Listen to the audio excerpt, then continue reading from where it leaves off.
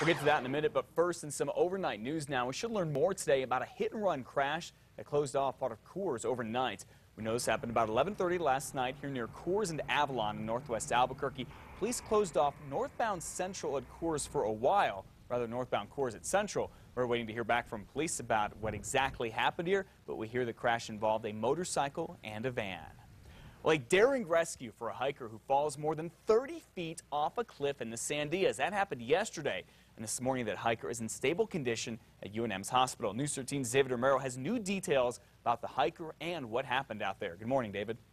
Good morning, Matt. At last word, Brandon Hall suffered a severe head injury but is lucky to be alive. That's also in thanks to an ER-trained doctor who was nearby when he fell. Now, that man is Dr. Tim Durkin, an ER doctor, a Presbyterian who happened to be climbing in the area when he heard Brandon Hall fall. In all, the rescue operation took more than 5 hours, and the National Guard was brought in just after 2 p.m. 26-year-old Hall was trapped in Chimney Canyon and needed medical attention right away. Volunteers trekked in by ground, and rescue was attempted by air. The rescue itself was tricky in that the helicopter had to hover just inches away from the side of a cliff. After hours, the operation did go smoothly, and Dr. Durkin was able to stay with Hall the whole time. That's definitely a challenge with the limited equipment.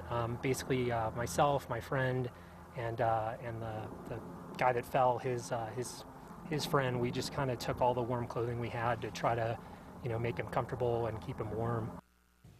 Hall was wearing a helmet at the time of the fall, but we're told that the injury he sustained was at the top of the neck, an area that's not covered by a helmet. Matt, back to you.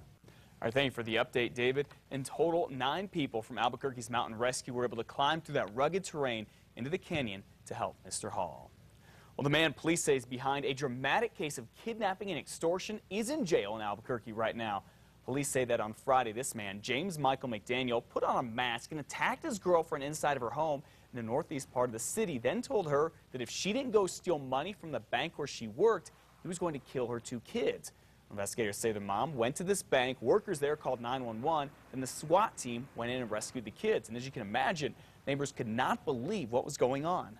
It scared me to death. I can't imagine what was going through that lady's mind all the time this was going on, because, my children are pretty precious, and I'm sure everybody's are. Yes, they are. James Michael McDaniel is now charged with kidnapping, child abuse, and extortion. He's in jail on a $150,000 bond. Well, 2 people are dead after a crash involving 2 motorcycles at an SUV. It happened just before 10 yesterday morning on Highway 550 north of Aztec.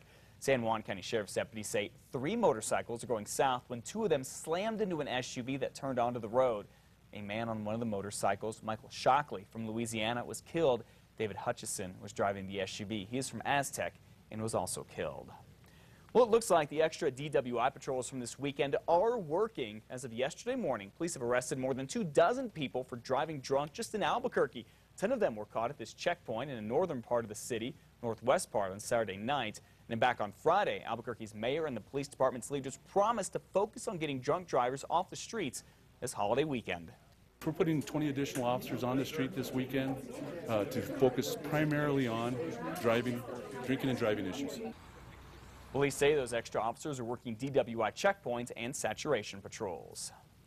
Well, funeral plans are now being set for a man who drowned at Navajo Lake. Police say 4 men were swimming in the Francis Canyon at Navajo Lake yesterday. They say the men were jumping off rocks when they decided to try to swim across the lake. Police say about halfway across, Ken Clausen got tired and went under, never came back up. Rescue crews tried to save him, but it was too late. Well, firefighters are still trying to put out a fire in the Turkey Mountains near Wagon Mound. It started on Saturday. Firefighters there were also trying to figure out exactly how big the fire is. Right now, they do not know how it started.